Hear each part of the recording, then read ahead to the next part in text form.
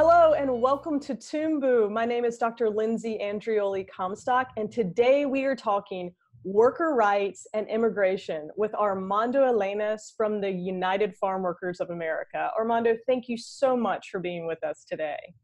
Hi, well, thank you so much for having me. It is really a pleasure. Armando, you and I have known each other for years, and I have always respected deeply the work that you do with farm workers. Tell our listeners, what is the United Farm Workers? Well, the United Farm Workers, also UFW as the acronym, the actual full name is the United Farm Workers of America. And it was founded in 1962 by Cesar Chavez, Dolores Huerta, Andy Imutan, and probably many other leaders that many people have not heard of. It's primarily a labor union for farm workers in the United States of America. It is the largest labor union for farm workers at this time. The UFW advocates for not only for farm workers' rights, but also immigrant rights. The UFW is active more in California, Oregon, Washington, the Pacific Northwest, the West Coast of the United States, where also the heaviest concentration of farm workers happens to be. Big fields out there. Right. So that's where the labor is. And so although the UFW is also active on a national stage in terms of different parts of the country, but the big focus is obviously where the farm workers live. And they just happen to live in those three states for the most part. Excellent, excellent. Can you describe for us, and perhaps this is a difficult task, Armando, but can you describe to us who is the farm worker in America today? What is their demographic? Who are they? Where are they from? Well, farm worker typically now it's actually for some people they call it hired labor. They're the actual worker that the farmer will contract either directly, more often the case through a farm labor contractor, which is a third party that they use to go and recruit farm workers. And so farm worker, for the most part, is from Mexico. There's also others from Nicaragua, El Salvador, and other countries, but the biggest demographic by far is from Mexico at this time. And a lot of times they also happen to be indigenous farm workers from the southern parts of Mexico, whether it be Chiapas, Guerrero, Oaxaca, or some of the big landing states.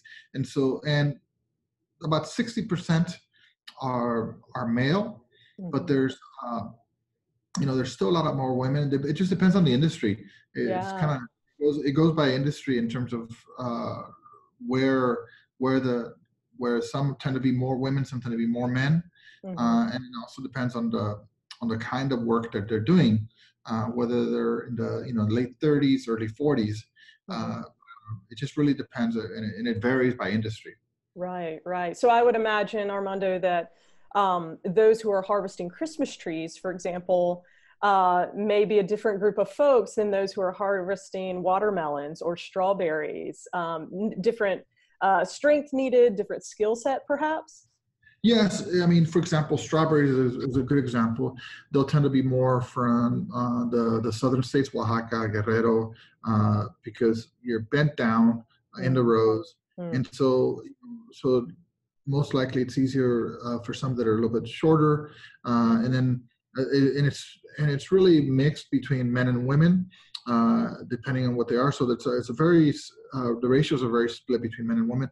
But in the tree, like for example, Christmas tree harvesting is more male dominated because it's heavier labor. But not there's still there's a misnomer that some women can't do that work, but not always. But it's just statistically it's more male. Sure.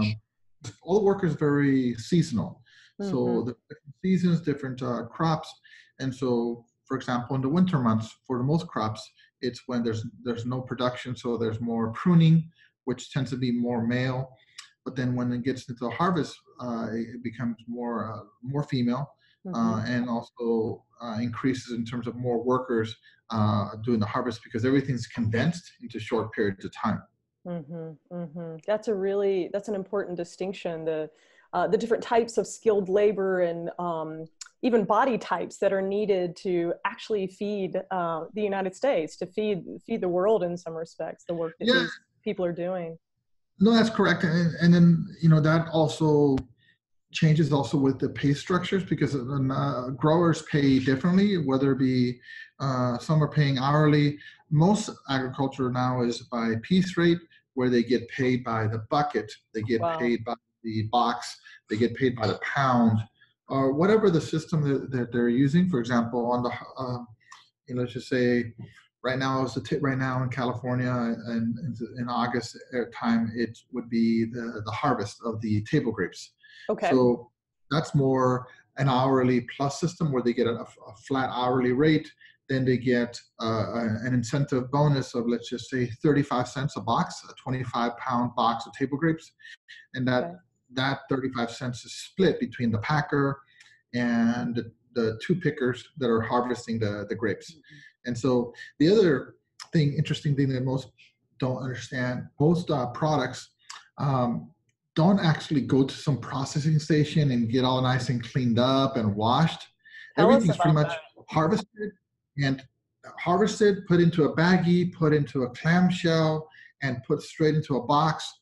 And that is your final product that the consumer ends up getting at the end of the day. For the most part, the product they're getting, the baggie or the clamshell that they're getting, a farmer could actually pack that. So Right. it wasn't washed, it wasn't cleaned, Right. and so whatever dust or residue or pesticide residue or whatever Right. is still on that product. So you have to make sure that you clean it before you eat it. Yeah. But Well, most people assume that, oh no, this was washed before it was brought right. to The triple the wash supermarket. lettuce that we read about, right? All of that. Well, that brings up a really important point. We're appalled when we hear of some sort of food poisoning or something like that, or some sort of residue that makes our hand itchy because some sort of pesticide has made it to the supermarket. But this has come from the hands that are touching these fruits and vegetables every day, all day long. So if we've got an itchy palm or we're having a little bit of an allergy reaction to something, imagine what farm workers in the field, because I think that old adage of the farmer kind of laboring in the field alone by himself with a cow is just not reality today. No, It's the agro biz. This is a big business. So we've got hundreds of no, thousands of folks in the field who are touching this stuff every day. yeah, most of these exactly. Most of these farms are everybody has that quintessential family farm Yep. image, Right. and Right. they purposely say, "Oh, these are family farmers," but a lot of these are now literally corporate farms. Right. For example, again, if we look in the table grapes, you could have a farm employing anywhere between 10,000, 5,000 farm workers, Wow. obviously in that product, but they'll describe themselves as a family farm, right? And Because of its so, origins, perhaps, but not in right, reality today. Right. right. Okay. And Okay. so, yes, you have all these farm workers that are literally, touching your product that you're eventually going to put in your mouth. And most times, I would say most people will take that product that was harvested by that farm worker directly into their mouth. And so, if there's residue on that product, just imagine what that farm worker is having to Absolutely. go through. If you ever see pictures of farm workers, especially in California, you'll see a lot of times they're covered up from head to toe. They're Yes. covered up with bandanas, covering up sometimes all you see is their eyes. Yes. They're covered up from here down. And that's really, and then of course on their head, all the way to their neck. And they got these long sleeves. Everybody's thinking, wait a minute, it's 105 degrees. And yet Yes. you're covered up from head to toe. Aren't you burning up? But it's really to protect themselves. They're protecting themselves from the heat, the sun Yes. exposure, from the dust, the pesticides, and all those different things that can get on them. So it's really for their own health that they're covered up. They're not trying to cover their faces because they don't want to show who they are. They're Right. covering their faces for the most part so they can protect their skin from the sun damage because you're out in the elements, Right. Right. working away. So it's and so it's really interesting how all these different concepts come out when you see a farm worker all covered up. Right, right. Well, yeah, we let our mind tell us what that is. And in reality, it could be something as practical as I don't have worker rights that provide protective material for me. Therefore, I'm protecting myself. Tell me, Armando, how important is an organization, a union like the UFW, to farm workers as they're advocating for their own safety as they do this work? One labor contractor told me once, he says, when the UFW is around, it's like there's a sheriff in town. And so, but when the UFW is not around, when the UFW is not active in a particular area, there's no sheriff. So when we don't have a presence somewhere, that the abuse levels go up dramatically because there's nobody watching and nobody, and the growers checks know and balances. that. Exactly. So I always find that interesting. Where we have activity, it tends to improve the conditions and also the benefits and the wages for all farmers. Excellent. We see it time and again. For example, in the tomato industry, for the most part, it's in California where where we see tomatoes. If you go to a local McDonald's, you go to a Subway, you go to any of those fast food places where they're serving a tomato that's sliced. What people don't know is that those tomatoes are actually hand harvested, and they're hand harvested green. So they're totally green when they're harvested. And a farm worker will pick each one in one swift motion, will use his thumb or her thumb to take off the stem. Wow. Because if they leave the stem will puncture other tomatoes, and then that'll cause the other tomatoes to go bad. Okay. So they're harvested completely green, and then they're taken to a facility, sorted, packed, and then once they're sold, if they're going to New York, for example, they'll apply a certain percentage, a certain amount of chemical so it'll as they're going on en route to their destination, that gas that's applied will cause the tomato to go from green to red. Oh, goodness. So if it's going to a shorter distance, let's just say if you're in California and you're going from Stockton to San Francisco, well, that's a much shorter distance. That's maybe an hour's drive. Sure. Well, they'll apply more gas because you need more gas so the tomato will ripen faster. And wow. So that tomato is what you eat in your McDonald's, is what you eat in your all these fast food places where they have the slices. But they're harvested green. The workers are paid by the bucket. And for example, tell our listeners about what that's like. Because I know if I were paid by my production every day, I would make very little money. Because some days are creative days and some days are production days. So tell me what it's like to be paid by the piece like this. Yeah, they're paid by the bucket. And the amazing part was, I remember this is in 2012, we got involved. The tomato bucket was being paid at 50 cents a bucket. And it's a 30-pound bucket, 30 pounds of tomatoes, and the workers being paid 50 cents. And at the same time, they got to ensure that the bucket was flowing over, that the bucket is free of stain. And they're going fast. So what we were able to do is we were able to not only negotiate rates for the buckets to go from 50 cents. Now that bucket is at 76 cents a bucket. And now, that might not seem a lot, from 50 to 76 cents, but for every penny that we were able to increase in the bucket rate, that translated to a 25 cents an hour wage increase for that worker. Unbelievable. How wonderful. Before there was a form of punishment where a worker would take a bucket that wasn't full, or took a bucket that had some stems in it. Well, the punishment was they would take the bucket, but they wouldn't pay them for that bucket. They would just at all, not for any of it. No, it's your punishment. So we got rid of that system so that you get paid for all the work that you do, and we ensured that workers got gloves so they can protect. Imagine your fingernails and your fingers as every moment you're taking away that stem, and so we ensured the workers got gloves, and so that was with some of our companies that we had, but then, as a result of us being there, the rest of the tomato industry ended up improving their conditions. And so on average in the last, 7 years or so, uh, we've been able to give the workers an increase of $10 an hour. Wow, that is So huge, it's Armando. huge. So a tomato worker that was making $19 an hour on average, that's, now they're making about $29 an hour on average. Unbelievable. And Unbelievable. that's huge, because there's some that will go so fast, they'll average about $40 to $45 an hour. Uh, Wow. and this is, Unbelievable. I mean, they're going super fast. They might only work for 4 to 6 hours, but they're just, so and it's just, you Very want to. efficient.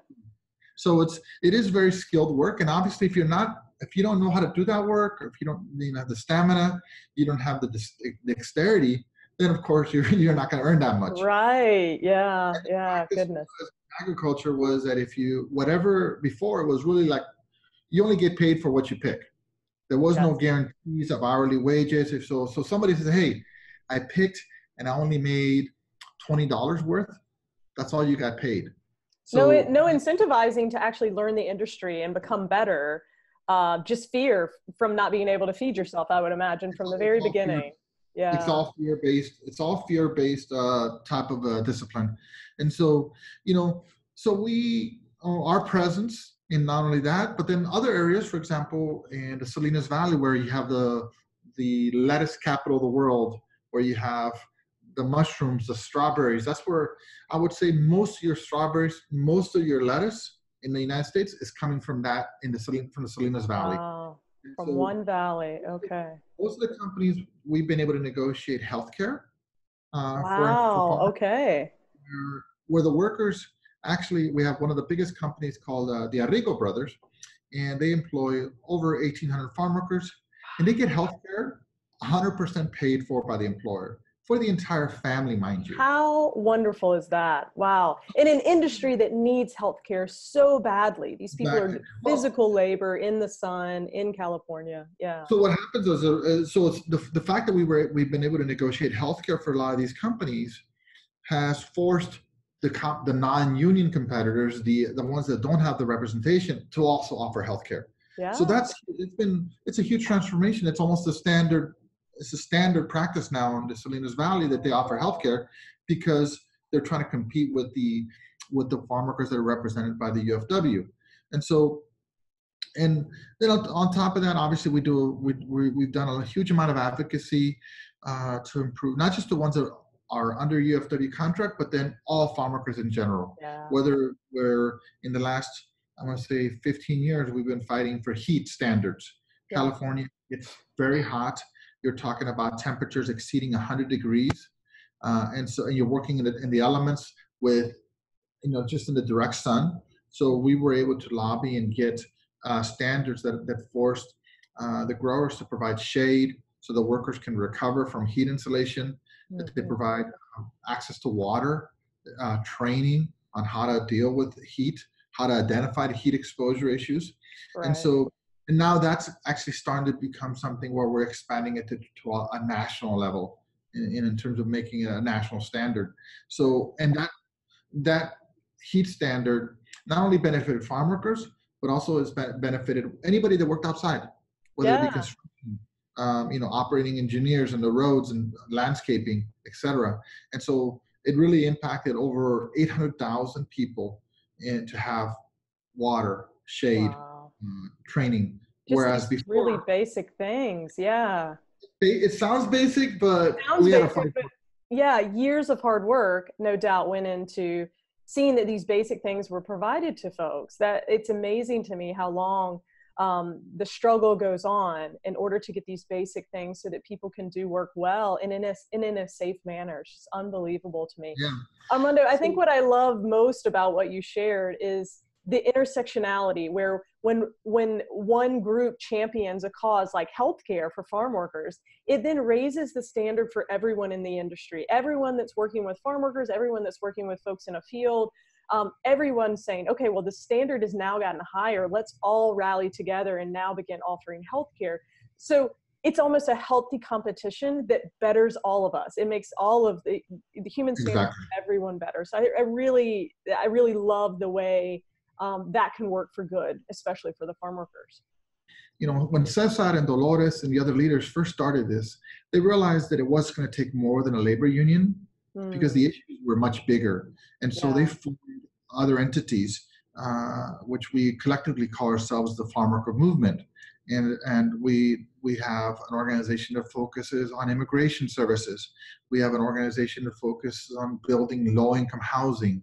And another organization that focuses on communications to educate workers. So you mentioned, Armando, that there's a whole arm of the farm worker movement specific to the UFW that deals with immigration. Tell me how the immigration situation in America today is affecting farm workers. Well, it's just incredible. I mean, the amount of fear that has been generated. I mean, even today, yesterday, at the mention of anybody saying, hey, those immigration ICE agents were over here, it just causes panic. And workers are saying, wait a minute, do I go to work? Can I take my kids to school? They don't know what to do. Of the 45 people that I remember that were arrested for deportation, only 4 actually had deportation orders. The other 41 just happened to be in the wrong place at the wrong time. Oh, goodness. Somebody just, they were in the car that was identified as belonging to somebody. And these are people that are just, they're trying to support their family. They're trying to do work that we all do, right? And it trickles all the way down to the children of farm workers, because now the hate has spread. As parents talk about it, their kids listen. And they go and tell their schoolmates and say, hey, wait a minute, these Mexicans need to be deported out of this country. And they're listening to their fellow students talk about that. So that is, it has so many ripple effects throughout the entire community. Right. Armando, tell us briefly, there's the naysayer out there that says, people are taking our jobs. I know that, Armando, when you and I have marched together, we've heard that terminology, we've heard that counter protest and rally. To those people who perhaps don't understand the historical reasons for which folks from South and Central America come to America looking for farm work, what's a brief synopsis of why it is that folks are coming to do farm work in America? And then what would you say to someone that says, but they're taking our jobs? Well, one, for anybody that says that they're taking our jobs, I'd say, come on down. There's a job waiting for you if you can do it. There's plenty of work around. The farm workers will tell you, they'll train you, they'll help you learn your job. They say, come on down. And as a matter of fact, several years back, we did exactly a campaign called Take Our Jobs, where we set up a website. We got over 3 million people expressing interest in coming work in the fields. And of those 3 million, 12 actually went. 12. And how many of those are still in the fields today, Armando? Well, of all 12, the first question is, how long do you expect to keep on working? And the answer was, as soon as I get another job, I'm out of here. This is too hard. There you go. You go. So I think I would say, if that's your attitude, I would say, come on down. There's plenty of work to go around. It's honest work. In Mexico, which is one of the primary sending countries, for similar work, you could be earning about 200 pesos a day, which is about $10 a day. In California, you could be earning 10 times that. Sure. So for those people that say, they're taking our job, they just really don't know what agriculture means. Right. And again, I would invite them to come on down. Yeah. Come on down. Yeah. It's only 104, minimum wage, no benefits. You may take $20 home with you today. Yeah, after you're back. You could be earning $20 for the day, but come on down and see if you can, and hopefully you'll make it, because we need more. Yeah, Armando, you bring up a really good point. There's a disconnect between the historical reasons why folks have to leave native countries, home countries, to look for work. There's a disconnect between the reality of taking my job and the job people actually think they want. And there is no corporate ladder that exists in a field. And so in reality, if I want to better my situation, I most likely have to exercise my right to move. and to migrate and to go to a place where I can better my situation. So yeah, thank you for that helpful explanation, because sometimes we hear that terminology out there and we actually don't unpack it Right. and realize it's not really grounded in anything. It's just a pithy statement that No, you share. and we also have to understand. I mean, the current demographics is Mexican, but the demographics change over the years. Yeah. I mean, I think we sometimes tend to we tend to forget our own history, because at some point, if I was Irish, for example, guess what? I was probably working in something, whether it be construction, or I was working in some type of or in the fields. When the Irish folks, they were doing the same thing. They were trying to do something better for their family. Yeah. Yeah, Armando, I think I'm correct in saying that the last time I went to the UFW headquarters, I remember seeing pictures of Filipinos on the wall, historical photographs from the early days of the farm worker movement. That demographic of folks, immigrants moving in and out, doing this work has looked so different over the years. And so, but I think culturally, socially, we've kind of demonized a people group, when in reality that people group changes, and it'll likely change again. It'll change again. Yes, as a matter of fact, one of our martyrs was Naji Dafula. He was from Yemen. He was killed in one of the grape strikes down in Arvin, California, in the table grapes. But and also, yes,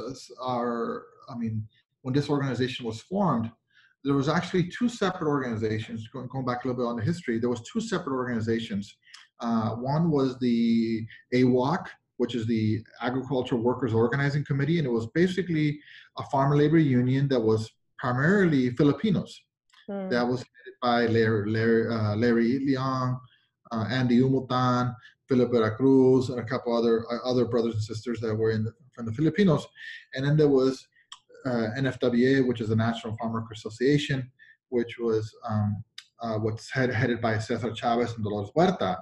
And when the Filipinos they were doing strikes, they were striking and trying to increase the wages. When they got to Arvin and the table grapes were going, they went on a strike, but they realized they couldn't do it alone. They couldn't make it by themselves, because the rest of the workforce happened to be Mexicano, happened to be Chicano. And so they went to Cesar and Dolores and said, hey, we need your help. We need to team up, because it's not just us. Yeah. So, and eventually those two organizations merged and became the United Farm Workers of America. Beautiful story. I love that picture. I love that picture of working together, helping each other, realizing that we really are in this movement together, this struggle for justice and equality. Armando, shifting gears just a little bit, tell me, when did the farm worker movement become part of your life? What is your story and your connection to this movement, apart from your very important role as the new Secretary Treasurer? Congratulations. Thank you. Well, I, just like a lot of kids, was trying to, my dad was a farm worker. I worked in the fields, in nurseries and different things myself. But then, graduated high school, and I was trying to figure out what I was going to do with my life. I knew I wanted to do something. And so I didn't have any money. And so I went and signed up and went to the Air Force for 4 years. And then came back, so got my money and GI Bill and stuff, and I'm going to go to college. So while I was in college, I started getting active with a group called Mecha, a little Chicano group in the school grounds, and they invited me to a conference that the farm workers were having, and I had no idea who they were. I really didn't know. I didn't know who Cesar Chavez was. Despite being one yourself, you didn't know about the movement. No, yeah, didn't know who it was. Didn't know Dolores Huerta. Didn't know anything about that. Wow. And so I just got invited, and I said, and I went to that conference and then got the whole full recruitment pitch, where it was like Dolores Huerta was there, Richard Chavez, Cesar's brother, was there, Paul Chavez, Cesar's son, was there, Arturo Rodriguez, the former president of the United Farm Workers, was there, and many others. And so I just got intrigued by what they were doing, and I started volunteering, and then I just got invited to an internship and said for like a 6-week internship, come for 6 weeks. They said come for Try it 6 weeks. out and see what you think. Yeah, come for 6 weeks. You know, and the funny thing is that about a week into it, I kind of said, this is kind of cool. There's an impact. It's fun. That was over 20 years ago. Wow. And, you know, and we're still very much the same. We you know, we're very grassroots. We're very, you know, in terms of keeping everything on the ground with farm workers, and it's always changing. You're always doing something different. So, and then just the need is incredibly still there, and unfortunately, it's probably going to be there for a while. It's just there's so many systemic issues, but that's how I got involved. I got involved because of just, I guess, through luck. Yeah. Different parts, but I still remember when I got invited, and I was down in LA, and I was asked to go to Oxnard. Oxnard is just north of LA, about an hour north of LA, and there were strawberry farmers there and farm workers that were being organized. And so I went, and I had no idea. I was totally green, didn't know. I thought they were going to be so happy to see me. Little did I know. But I remember so clearly because I went and knocked on his door for this farm worker, and he wouldn't open the door. He was so petrified, scared that something would have happened to him. And but I talked to him through the door, and then I said, and he's, you know, and then I said, I'll come back a little bit later. Came back a couple hours later, and he got him to open the door a little crack, and then, you know, talked a little bit more. I said, I'll come back the following day. We'll talk some more. Came back the following day, and he was actually, he led me to his house, and we sat down, talked, and he was so scared. But then, and I left. I went back to LA, and I came back, and I remember I walked into this meeting, and to my surprise, that same farm worker was in front of a group of farm workers, you know, just preaching to them and telling them that they should organize, that they should change, they should get empowered and change things. Wow. And I was just blown away. I'm sitting there like, that's the same guy that I remember visiting and wouldn't even open the door. So, you know, in that moment, that change that I saw in that worker, you can't take it away. Yeah. You know, you take it away, and that's what I think. That's what really got me. I said, wow, you know, I played a small part in that. Yes. I'm sure others did more, but that